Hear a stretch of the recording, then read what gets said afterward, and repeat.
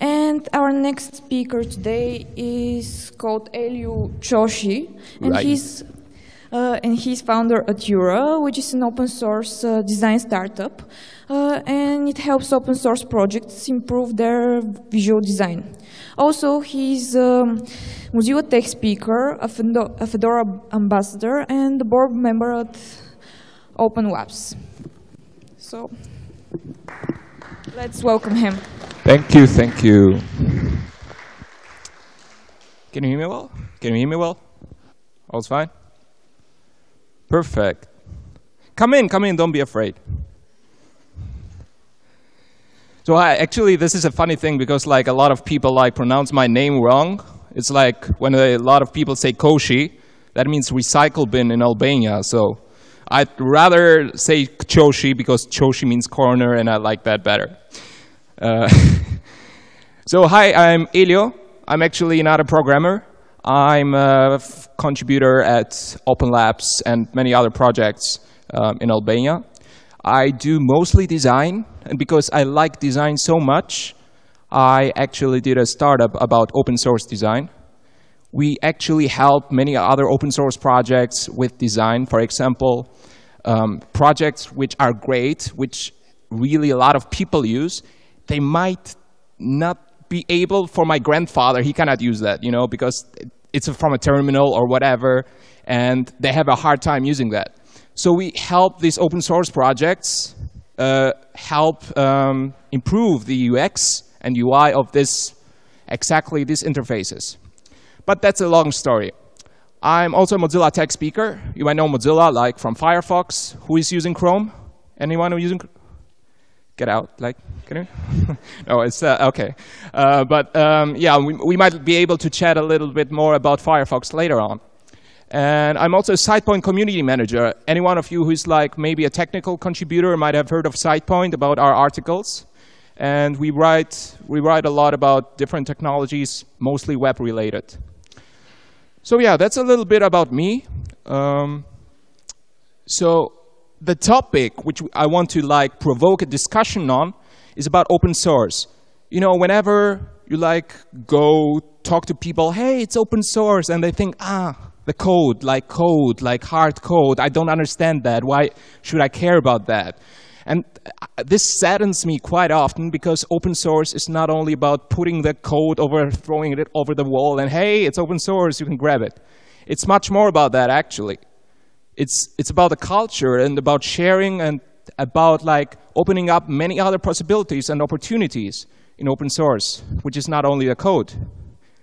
And for example, I'm not a programmer. I might be able to hack a bit of CSS and like, wow, I just coded, like that's amazing. But that's all, right? And I found myself really well in open source communities, although I'm no programmer. And I really want to give also other people this chance. Because I think like we open source communities can benefit quite a lot from people who actually are no programmers. And in this case, I think that in many other like translations, community building, or even design, we need to offer people a very easy way, as we do with programmers, to contribute to open source. So there's this thing about designers and developers. Any one of you who's like probably has worked on GitHub or like on any other enterprise section, you are like doing this great program, you work on this, and now you need to send it to the designer who's like doing the UI. You probably fight quite a lot because you want this function to be happening in that program, but the designer says, hey, this looks ugly, and stuff like that. So we have a lot of fights between designers and developers. And I think this is related on a more personal level, like free software and open source, which was later called open source, has a history of over 30 years. And back then, it was a nice community of people working together, sharing knowledge, sharing code. And designers were not part of that. Actually, designers have always worked on their own, designing logos, designing brandings. Someone in this great studio of them working alone on that thing. Well, developers have been always like on LAN parties, playing together, hacking together. So we have like a huge gap between working as a designer and working as a developer. So once you understand this distinction quite a bit, we can have a discussion around that and fix this. So I think it's related mostly about how we see each other. And me as a designer, sorry if there's any other designer here, I'm going to talk a bit aggressive about our ego. We lack a bit of empathy, you know? Like, hey, this client of mine says make the logo bigger. He's so stupid, he doesn't know anything about doing that. Like, this attitude is not really helpful when you work in open source. When you work in open source, like, no one cares if you are a programmer, a developer, a designer, a translator, or whatever. Everyone should be the same. And every contribution should be actually valued. So I think something which designers lack is empathy. And once we understand that, hey, maybe that other guy has a good message to give with that, maybe we should value that and not only bring it down as a designer. So I think like empathy is like the first step to work closer together. If there's no empathy, you could just quit the project, I think. Like, this is the core of the open source contribution process, I think. So there are quite some inside jokes in this field, and it's quite hard as a designer in open source because you are used to the exclusive things and fancy cars in this case. While in open source, hey man, you want to come? Just join in. And like, it's very hard when you use as a designer and you find yourself in this place with hippies. It's like, what should I do here? But like, there's a lot of things you can actually contribute to here. So one thing we should understand is that sharing is caring. Like, do you see these photos on Facebook like a lot? Like, my friends always post Facebook photos and they say, copyright some guy, you know? Why do we need to do this? Why do we need to take copyright of our own work? Like, who is going to steal it? Like, are going people to make money out of our work? Are we that famous that people will steal our work and make huge money out of it? I don't think that. I mean, so if that's not the case, if you are not a millionaire or whatever, and you are not afraid of that, why you should like license your work under copyright? You can just use a copyleft license, like Creative Commons. Who of you is a music fan? 9 Inch Nails? Anyone heard of 9 Inch Nails? Nice, nice, nice. So 9 Inch Nails, they published 2 of their albums under Creative Commons license.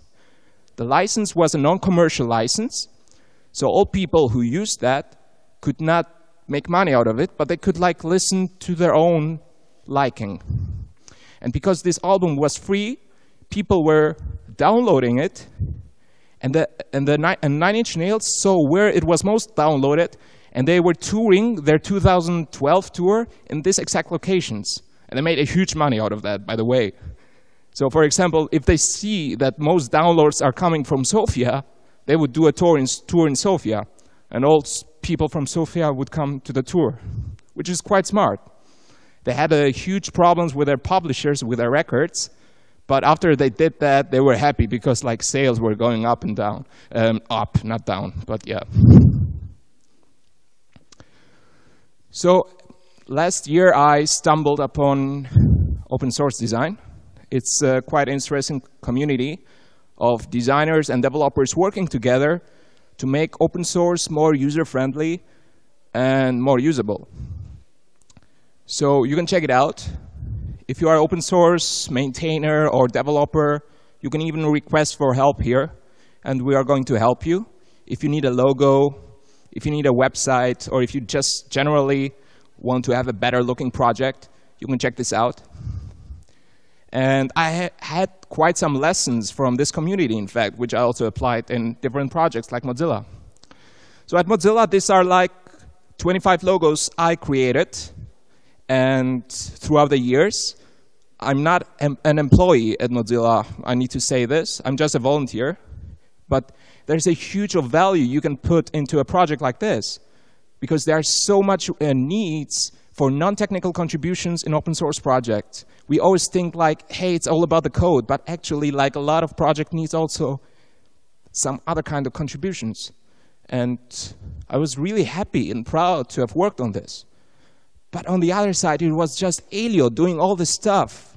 Like, only me. Like, why shouldn't like other people be able to do that? So this was not the community part, right? We needed to involve the community. So something which I was working on later on was the Open Design group at Mozilla. A lot of developers know how this works out for doing code contributions on GitHub, for example. You make a pull request, you talk about the patch, it gets accepted or not, yeah. So we tried to do the similar thing here. We created a GitHub repo. We invited a bunch of designers and developers from Mozilla, and we told the community, hey, when you need design, please ask us. And just like when you need a patch for an open source project or when you need a new feature, people were asking for a design. So they would be asking for a new t-shirt design, and we would be working on that. And some of the goals was to facilitate the needs of the community when they need new designs. Because you cannot just ask always the employees who are really busy with other stuff, while there are like dozens of designers in Mozilla who don't know how to contribute. And then there was also this thing because the staff designers, the employees, weren't really in good contact, great contact with the volunteers, so they didn't know each other. And this was the place where you can meet other people. Because once a month we would have a video call, which is kind of like video conferencing with everyone, and they would be say, hey guys, I'm Elio, I do this, and I'm really appreciative for being here. And everyone would get to know each other face to face, virtually at least. But it would not be only like pull request stuff where people could comment on GitHub, which is not really personal. So there was a connection between people, which was quite nice. So we had a strategy. We had like a few different things how we would facilitate that. GitHub was a core repository where everything would happen. The discourse is like a forum software which also works as a mailing list. We would discuss things out there when we need to. And the monthly calls, once a month, we would meet up and talk about stuff face to face virtually, as I said. So you might know this. This is Etherpad. Any one of you used Etherpad, right? So yeah, Etherpad is like Google Docs, open source, but only for text, where like people can write on the same time. And for this, we used it for the meeting, and every caller is a different person. So we had like 30 people in the first meeting, which was like amazing. I was like almost crying, like so many people. Wow, that's amazing. And such great diversity. We had like people from all around the world, from Asia, from America, from Europe. So many girls as well, which is also always great to see in open source. So this is the repo. When you go to GitHub/Mozilla/Open Design and go to the issues, you can check out the requests people are requesting. For example, they're saying that, hey, we need a new logo for Mozilla Turkey. Mozilla Turkey doesn't have a logo right now, and they need one. And then we click on that, and we discuss how we can help, what's needed, and what else. So this is an example from Mozilla India. Mozilla India is huge. It has like 500 contributors at Mozilla. And they were doing their next meetup in Pune, and they were needing a sticker. So as you can see, this contributor is asking, hey, we need this. We need a sticker. It should require this. And different like inspirations about the style and the deadline. So he said, like, we have 4 weeks time. Can we please proceed with that? And afterwards, we would be like discussing on the issue. Hey, do you like this? This is a monument in India, in Pune, where the meetup would happen. So it would be something cultural related. And we like discussed and ping pong feedback. And we came up with this design. So basically, this is how like we created the design. And because it's open source, not just going to throw out the design, we would also provide the source files and push them to the repo. So everyone else could just get the source files and remix them under a Creative Commons attribution license. But yeah, that's not all, of course. We have also Mozilla Open Design. This is our blog. As you might know, Mozilla has right now a certain logo, which has been around for like almost 17 years. But there's a problem about it. Like if you have ever eaten M&Ms from Mars, you know, like these little candies, they have their logo copyrighted. So whenever you use an M within a circle, they will reach out to you and they say, hey, you cannot do that. Like, no, no, no, no. So Mozilla was doing the same. We had an M within a circle and like also some other problems. But this was one of the problems we could not do. So we needed a new icon. We needed a new logo. So as you can see, Facebook has the F, or Apple has the, well, Apple. Mozilla didn't have anything like that. So we needed something new. So in London, like 5 months ago, we were working with an agency, with a design agency, which would like introduce the new branding and logo of Mozilla. But first, we would ask people, how do you see Mozilla? Is it the protector? Is it the fighter? Or is it for the good? Or is it for changing things? So you just go through the gallery and say, oh, okay, I like this. Yeah, I think that, yeah, it's about changing things. Someone else would go, oh, I think Mozilla is the fighter. And as you can see, there are a lot of post-its. We would gather these post-its and analyze them and see how people see Mozilla. Because as geeks and like sometimes within like a project, we think, oh, this is awesome, this is great, but like people outside the project might think something completely different. So this was really great. And we had like great wine and like great snacks, so like people could like stay around for a bit, not like on GitHub. So this was quite nice. So the agency came up with 7 design proposals. These are very early. These are from July this year. How Mozilla should proceed. So as you can see, they are very rough. They are not final, and there were like, I personally dislike most of them. And like a lot of people did as well. But hey, that's okay. It was very early on. So we had, for example, the dinosaur icon. We had like different, when you're in an elevator and you need like the doors to open, you press this button. So we were thinking maybe we should do the open button for like being open source. And this was also quite nice. The protocol icon.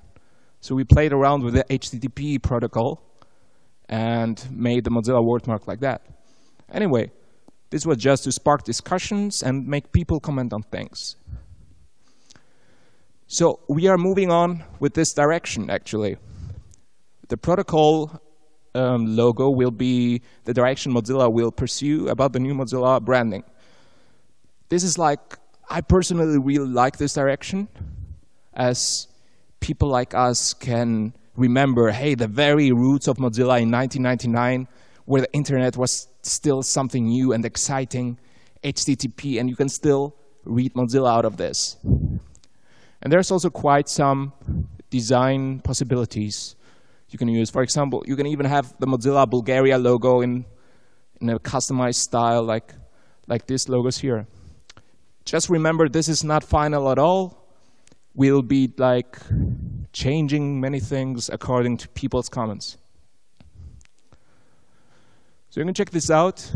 You can read about the Open Design rebranding and also about the GitHub repo where you can like check things out on these following links. I'll be also uploading my slides if you are still interested after that. Yeah, this is not finished. You need to wait a bit more. So we also have the Open Innovation Toolkit. This is actually not visual design related. This might be helpful for a lot of people, for everyone. Doesn't matter if developer or designer. It's sourced about a set of methods you can use when you need to discuss about product development. So for example, when you are like a lot of people and you need to like come up with an idea and how you need to make a product, there are like many different ways how you can do that. Some people prefer brainstorming. Some people prefer Trello-like Post-its. So for example, we have a mind map. Like everyone, I think a lot of people know mind map. You like create a method of how you go through the processes. Like, and this is being intertwined. So this is one way which is documented on the Open Innovation Toolkit. But there are, of course, also other ways, like classic brainstorming or competitive review. Like when you have a competitor with your product, you can quickly check out the advantages, the disadvantages, and similar. So you can also submit your own method. When you are in a community or in an organization where you like have various meetings and you like the process of how you tackle these things, you can submit your own idea, your own method on the Open Innovation Toolkit. So this has been also the way how to approach things on a more research or innovative level, not only visual design, making things beautiful, which is also quite important.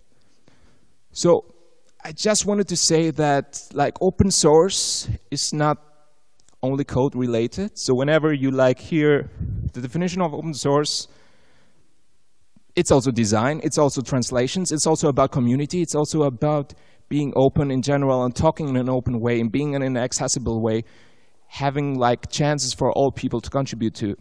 So as well, design can be open source as well, as you can see in these examples. So thank you very much. That was my talk, and I would thank you for questions.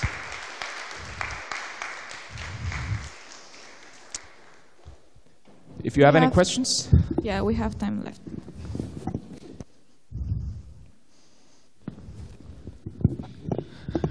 So hi, I'm a designer as well, myself. A few quick questions. So is Mozilla your only client, or you have also, you mentioned something about other startups? Yes. And the second one, sorry, everything is for free, which is delivered in the open source design network, right? Yes, for free as in free beer, you mean? Yes. So actually Mozilla is not my client, as in I don't get paid a single penny from Mozilla, which is fine by me because I like contributing to Mozilla. And for example, they also sponsored my flight to come here to talk to you guys. Mozilla is not my only project where I contribute to. I have contributed, I'm actually a designer at Tor. You probably know Tor, the Tor browser. I'm also a designer at the Free Software Foundation Europe, where I do some stuff. And I2P, which is an alternative to Tor as well.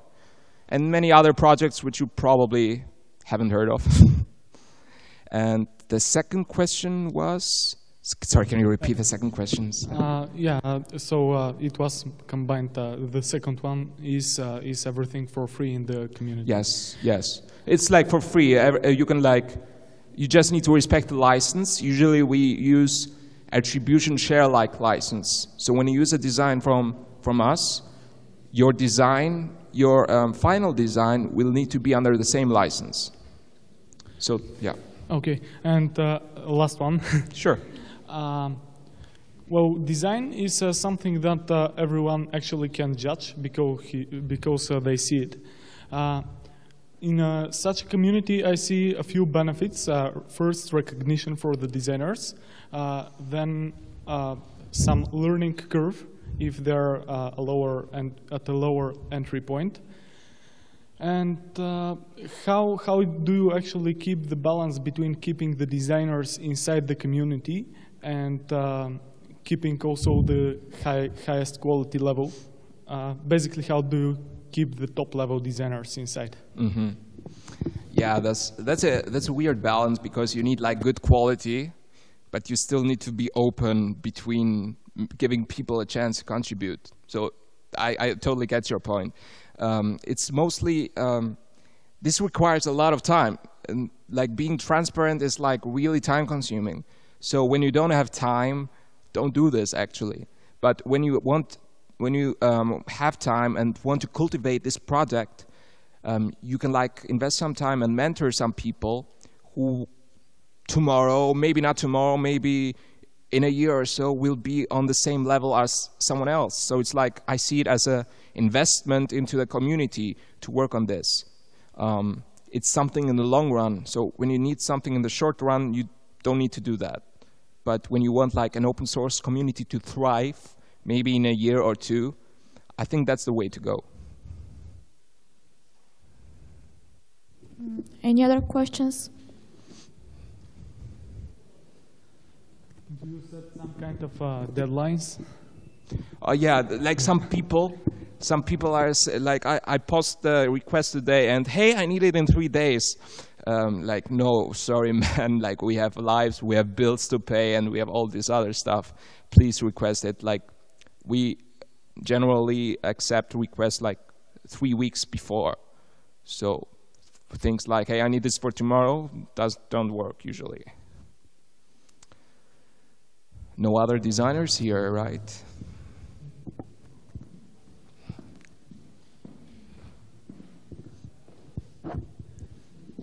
Yeah, I see a lot of what you've presented is for outside of products, so like logos and stamps and T-shirts and stuff. How do you get on arbitrating between design decisions, usability, and programmability? Yes. So on GitHub, like you have different tags. You have like UX, UI, branding, illustrations, and sometimes even developers. Sometimes we have a product which is visual, but we need developers. So this is how we categorize our issues, and we have like different designers. For example, when we need an illustrator, I know this guy knows how to do this stuff. We also have, of course, usability designers. So it's a bit more complex design decision, because you start having a proposal on GitHub and like people comment on that, and you like ping pong feedback to each other until people are happy. So this is the best way I can describe it. There's no magical bulletproof formula for that. So you just need to like talk things out with people. And I've seen that sometimes I did the mistake of doing a decision without talking to people. So I was like, hey guys, let's go with this. And like people were like, why did you do that? You didn't talk with us. So like I learned my lesson there actually. And I think like when you talk to people, when you talk to the community, usually the result is pretty nice. So there's no magic all fits all size for that, I think. Not sure if I answered your question.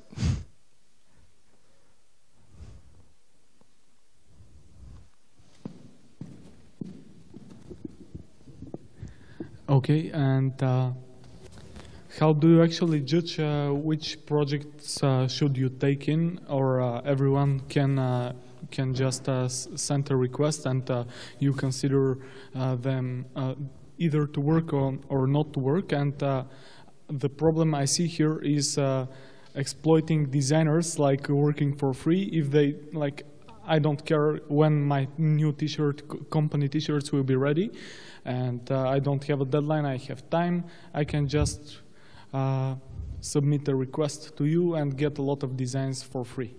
So this actually might be a problem. This is a problem if you ask for things which are not Mozilla related. This is only for things which are Mozilla related. So it's like still within our projects. Like if you need money, probably this is not the way to go.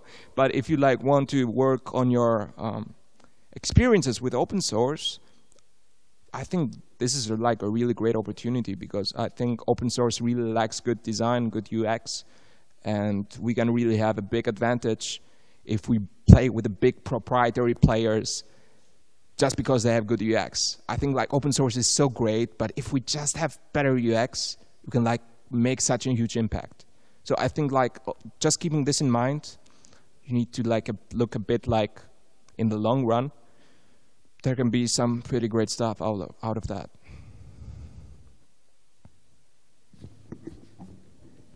Are there any other questions?